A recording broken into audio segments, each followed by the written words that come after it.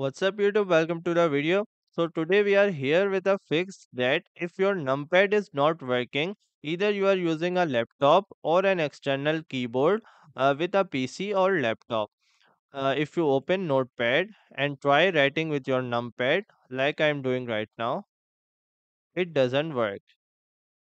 So what you need to do is check that if this icon is showing. Double click, and this icon is about if you need to use your numpad to move your mouse. If you don't want to do that, just turn off this option. Or if you want to use your numpad to move your mouse, then just turn this option off and apply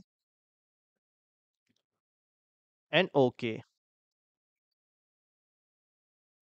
So it's not writing, but when I turn on the numlock, so this option is also accessible through if you write mouse keys.